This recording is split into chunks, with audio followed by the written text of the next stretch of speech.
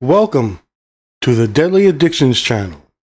Today I'm going to be talking about reawakening the spine. So it's been a while since I did one of these. I came across an article I read that inspired me. It's always good to see, breakthroughs. I do sometimes do like yearly breakthroughs and things like that. You can go look at my playlist and the sciences. That's where this will be. I will give credit for the article and post a link to it in my descriptions.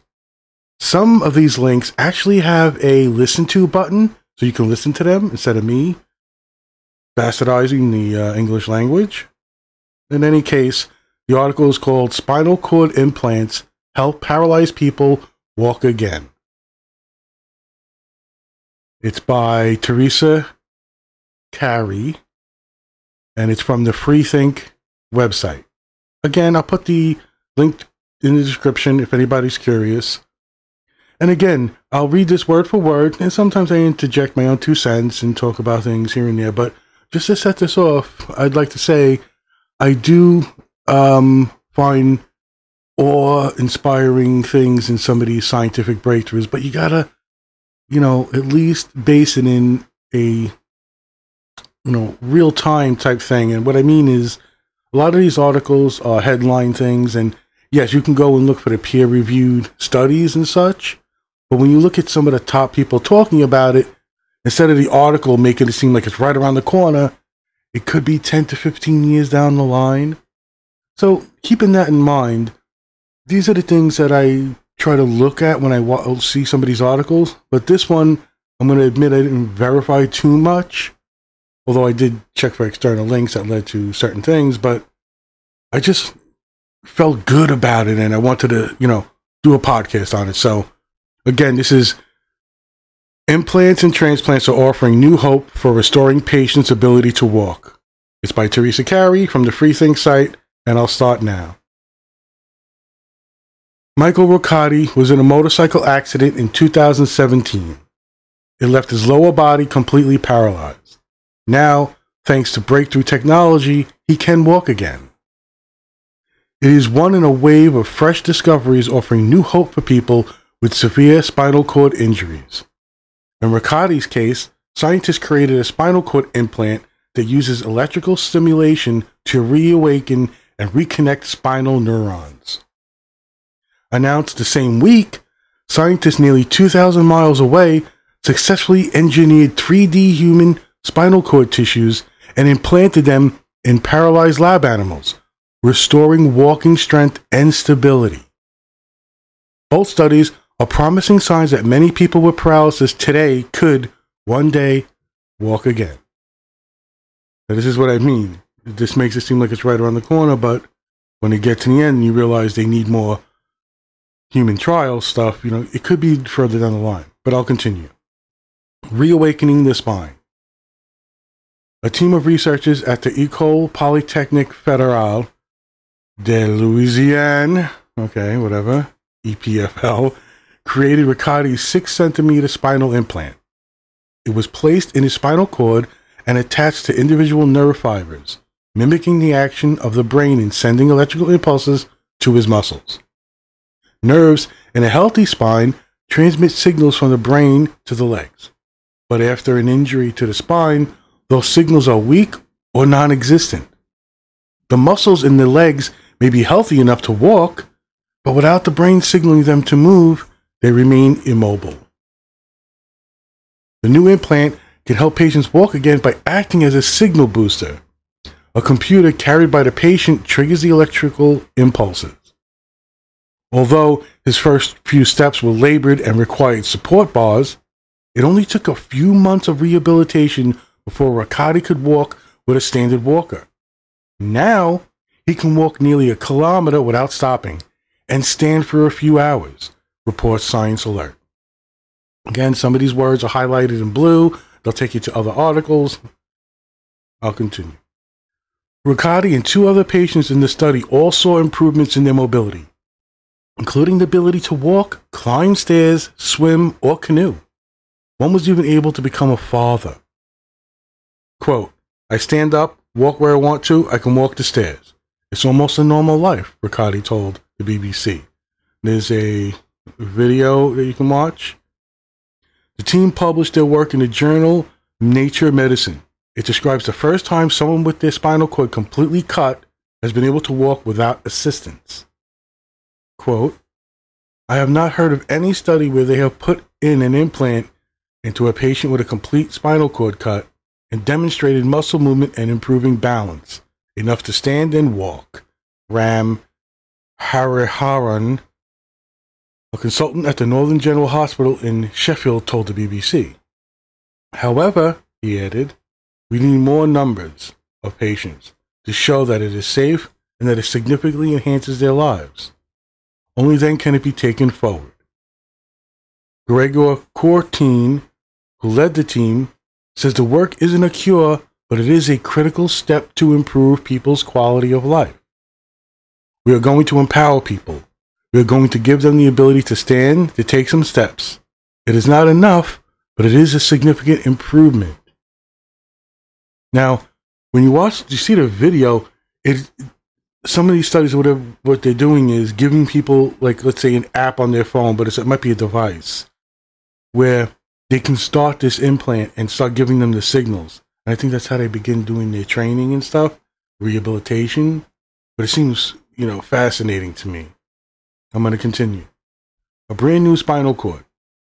While the implant could offer a tremendous improvement for some paralyzed people, they still remain dependent on an external device to walk. For a true cure, you would need to regenerate the spinal cord altogether. A team at Tel Aviv University appears to have done just that, albeit in mice.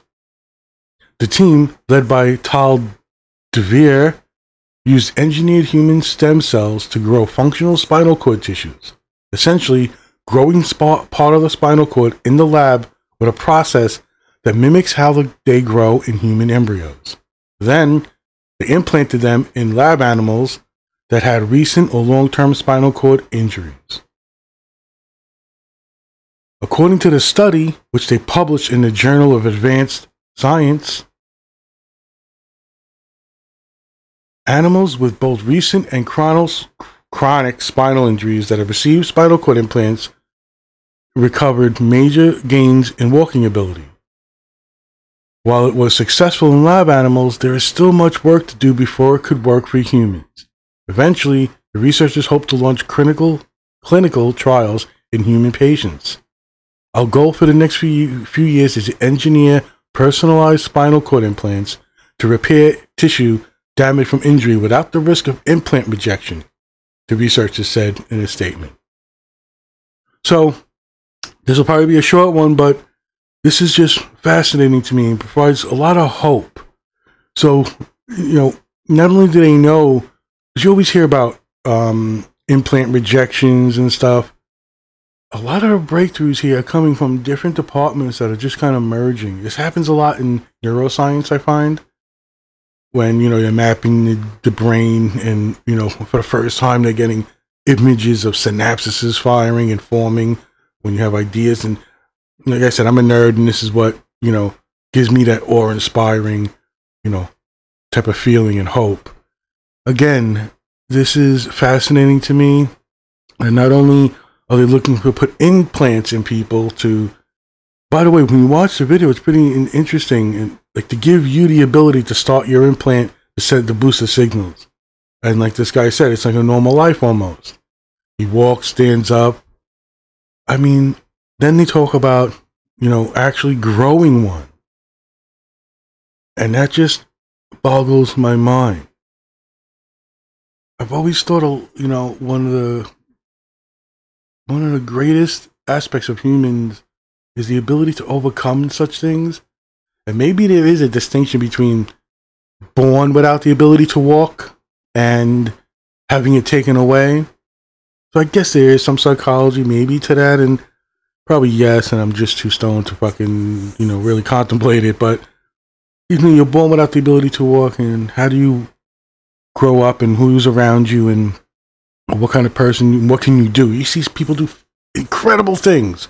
No arms, no legs, just the whole gambit. and the ability is taken away from you at some age. Like this guy had a motorcycle accident. Like I can only imagine in just, I guess, little training things you do where you try to put yourself in someone else's, position in in their shoes, so to speak, where you're trapped in your body and you can't walk, you can't talk. It was one of the scariest things I've ever come across in my life or, witnessed firsthand. And I didn't know how to really, think about it or process it. Because I am here, 51, seemingly healthy, a little overweight, but, and what if my, sight is taken away, your ability to walk, and it just is one of those frightening things. And for people right now sitting home, paralyzed, spinal cord injuries, is this a little hope? And is it not just, clickbait stuff? And I hope that these are true things. I mean, I have a friend who'll debate with me, and I love her for that, we easily fool ourselves with these type of things. But sometimes when I do these, type of things, I go to the link. So one of the links was regenerating the injured spinal cord at the chronic phase by engineered iPSC-derived 3D neural networks. Now, this is just like the abstract of the actual thing, and that's part of the process. So when you look at one of these things, you go to look to see if the links are legit. Do they lead to an abstract with peer-reviewed studies? Is it real? And for that, I can say yes. And, this is just awe-inspiring to me. Again, the cosmos, physics, astrophysics, like all these theoretical physics, all these things, neuroscience, it is what makes me get hopeful and, goosebumps, and it makes my imagination run wild. And this is, part of us as humans to overcome these things.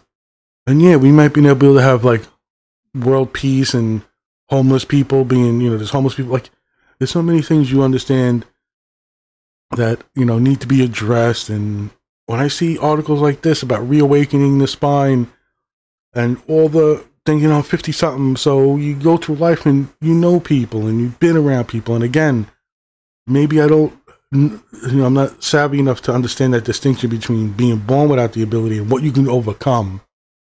And what happens when you're, moving around fully healthy and all of a sudden you're in an accident and something happens to your spine. So I hope an article like this will give people hope, but, tone it down with the expectations of this is not right around the corner, and it at least is progress in a way. This is from March 2022.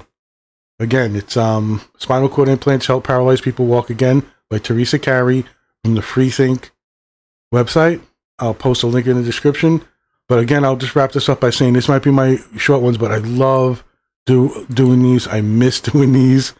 Just to get on here and flub the English language, and it really gets me charged up. And maybe some people could look at it as you would get depressed or it would bring you down. But if I temper my expectations with some standard logic and expectations that they are going to be clickbaitable titles and articles.